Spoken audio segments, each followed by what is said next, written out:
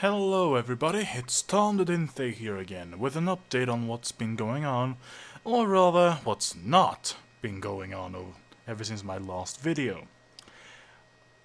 I know that I haven't been updating a lot lately.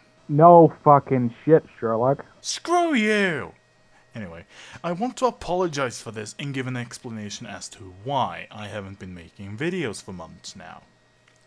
For whatever reason, whenever I try to edit stuff in Adobe Premiere Elements 10, the video preview window sometimes just freezes and won't unfreeze unless I reboot Premiere.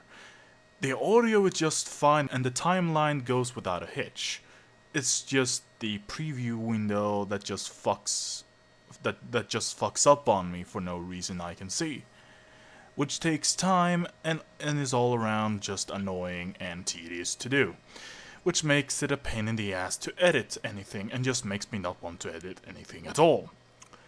My answer to this has been to just record a ton of stuff on my new 4TB hard drive that I got a month ago for my birthday and just let it sit until what's going to happen tomorrow at the 15th of June, which is when I'm going to go to Gothenburg for a vacation, and I'm bringing my laptop for this with me. So whenever I'm just sitting around wherever we're gonna stay at, I'm just gonna try and edit anything I can, and hopefully make videos over there.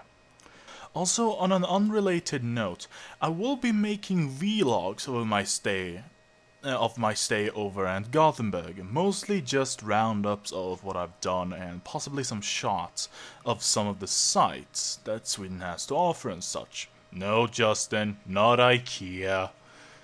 One final thing. These videos will not be uploaded during my stay at Gothenburg, because I have no idea how fast my internet's going to be, or if I'm even going to have internet or not. So I'll just be making videos and just compiling them until I get home and just release them all at once. Like, of course in order. I'm gonna start with my vlogs first, and then I'm gonna start uploading all of my my video game videos that I hopefully will edit properly.